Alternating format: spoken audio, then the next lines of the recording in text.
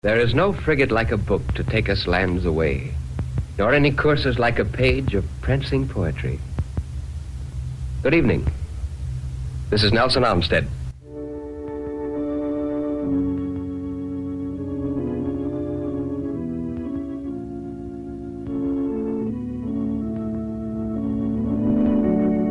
From the thousands of short stories written in almost every language in the earth, it's our pleasure to select and prepare the best and bring them to life for you.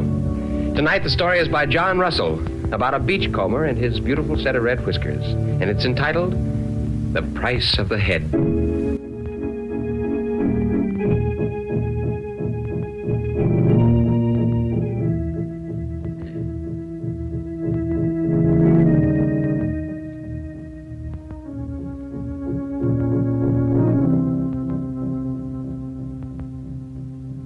The possessions of Christopher Alexander Pellet were these: his name, which he was always careful to retain intact, a suit of ducks, no longer intact, in which he lived and slept, a continuous thirst for liquor, and a set of red whiskers. Also, he had a friend. How was one to explain the loving devotion lavished upon Christopher Alexander Pellet by Karaki, the company boat boy? This was the mystery at Fufuti. There was no harm in Pellet. On the other hand, there was no perceptible good in him. He had long lost the will to toil and latterly even the skill to beg. In any other part of the world, he would have passed on without a struggle. But some chance had drifted him to these Polynesian beaches where life is as easy as a song, and his particular fate had given him a friend. So he persisted. That was all. He persisted, a sodden lump of flesh preserved in alcohol. Karaki, his friend, was a heathen from Bougainville, where some people are smoked and others are eaten. Being a black, a Melanesian, he was as much an alien in brown Fufuti as any white. He was a serious, efficient little man with deeply sunken eyes, a great mop of kinky hair, and a complete absence of expression. His tastes were simple. He wore a red cotton kerchief belted around his waist and a brass curtain ring suspended from his nose. Some powerful chief in his home island had sold Karaki into the service of a trading company for 3 years, annexing his salary of tobacco and beads in advance. And when the time should be accomplished, Karaki would be shipped back to Bougainville, a matter of some 800 miles, where he would land no richer than before except in experience. This was the custom. Now, Karaki would stand in the shade of the copra shed until Moy Jack, the Chinese half-caste, would thrust the sagging bulk of Pellet out of doors. He took it scientifically by wrist and armpit and swung toward the beach, to the little fat shelter of pandanus leaves that was all his home. Tenderly, he eased Pellet to a mat, pillowed his head, bathed him with cool water, brushed the filth from his hair and whiskers. Pellet's whiskers were true whiskers, the kind that sprout like the barbels of a catfish, and they were a glorious coppery sun-gilt red. Karaki combed them out with a sandalwood comb. And later, he sat by with a fan and kept the flies from the bloated face of the drunkard. It was a little past noon one fine cloudless day when Karaki emerged from the shelter. All Fufuti was asleep. Nobody would have been mad enough to stir abroad in the noon hour of repose. Nobody but Karaki, the untamed black, who cared nothing for custom. He flitted to and fro like a wraith, applying himself to a job for which he'd never been hired. He broke open the trade room and selected 3 bolts of turkey red cloth, a few knives, 2 cases of tobacco, a fine small axe, a Winchester, and some ammunition. And with the axe, he smashed the bottoms out of the whale boat and the 2 cutters, so they'd be of no use to anyone for many days to come. It was really a very handy little axe, a true tomahawk, ground to a shaving edge. Karaki took a workman's pleasure in his keen, deep strokes. It was almost his chief prize. On the beach lay a big proa, a stout outrigger canoe of the kind Karaki's own people used at Bougainville, so high of prow and stern as to be nearly crescent-shaped. Of supplies, he had to make a hasty selection. He took a bag of rice, another of sweet potatoes. He took as many cocoa nuts as he could carry in a net in 3 trips. He took a cask of water and a box of biscuits. And when all was ready, Karaki went back to his thatch and aroused Christopher Alexander Pellet. "Hey, master, you come along me?"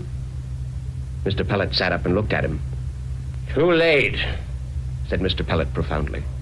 "This shop is closed. Copy, boy. Give all those dirty loafers good night. I'm going to bed." Whereupon he fell flat on his back. Karaki knelt beside him, pried him up until he could get a shoulder under his middle, and lifted him like a loose bag of meal. Somehow he managed to get him aboard the proa. No man saw their departure. Fufuti still dreamed on. Long before the agent awoke to wrath and ruin, their queer crescent craft had slipped from the lagoon and faded away in the wings of a trade wind. That first day, Karaki had all he could do to keep the proa running straight before the wind.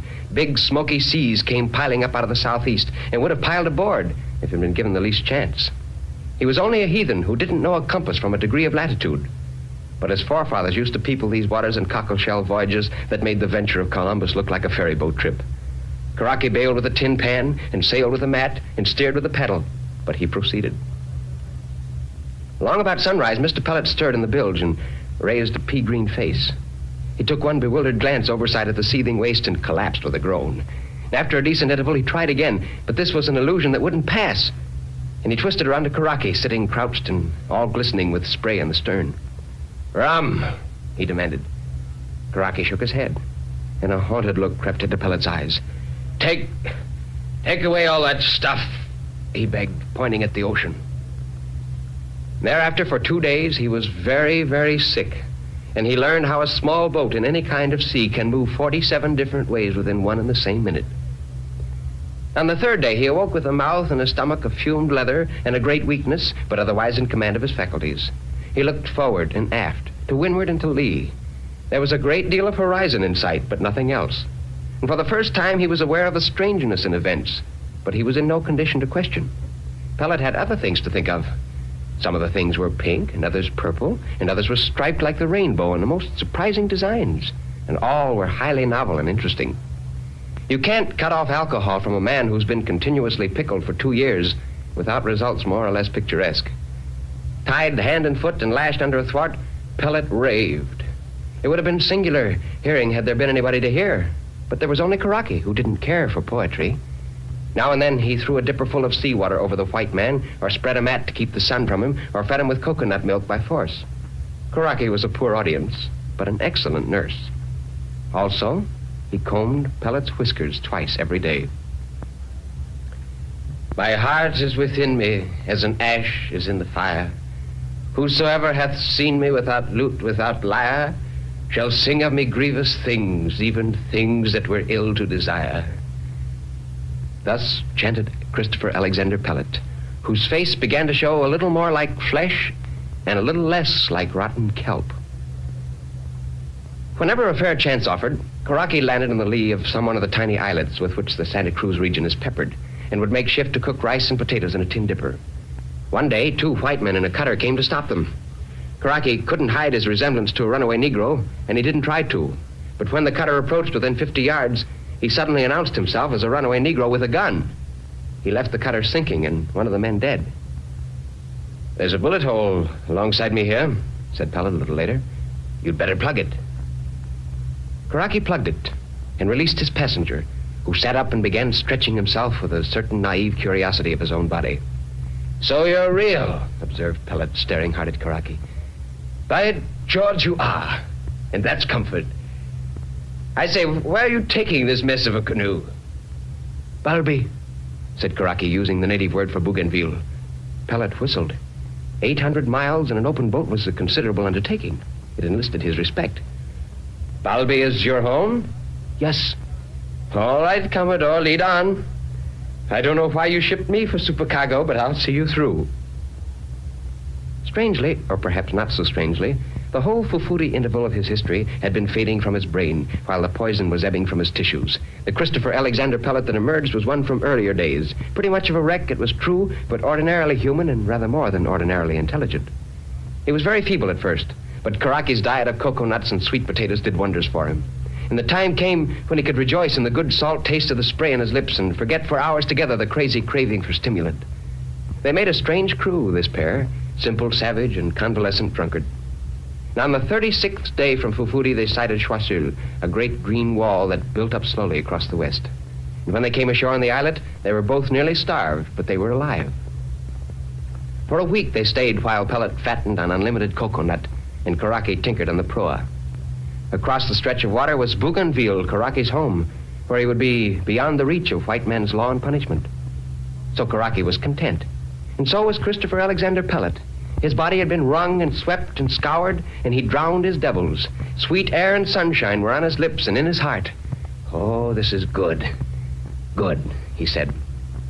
Karaki puzzled him.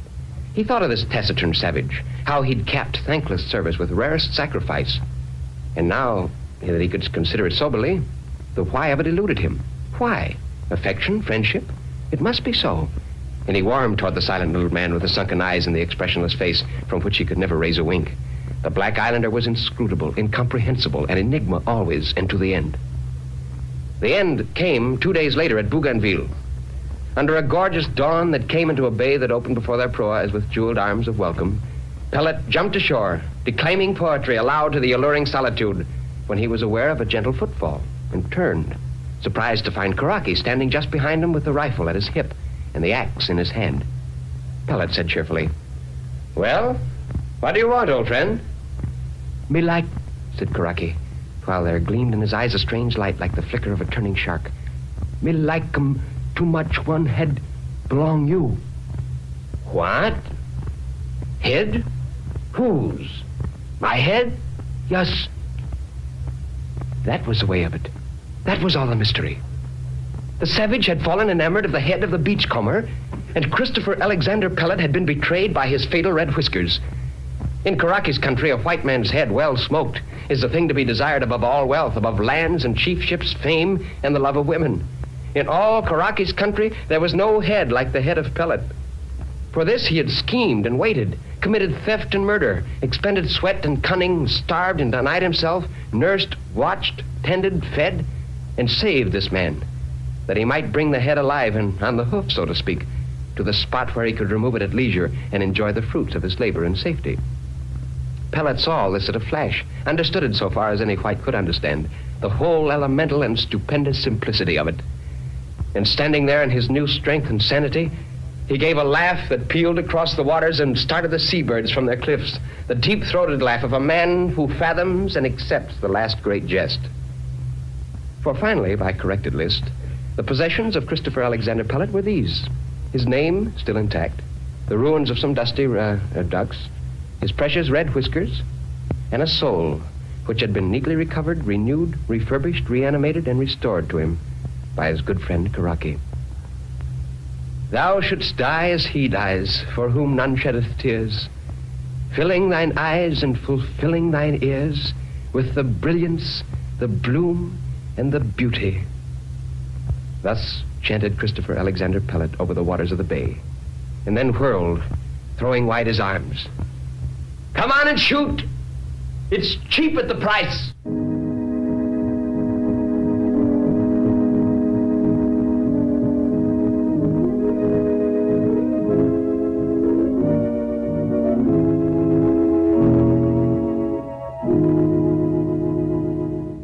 This has been John Russell's short story, The Price of the Head, as presented by Nelson Olmsted, who now has a closing word. Well, next Saturday night, be with us to hear Dead Man by James M. Cain. Until then, good night and good reading.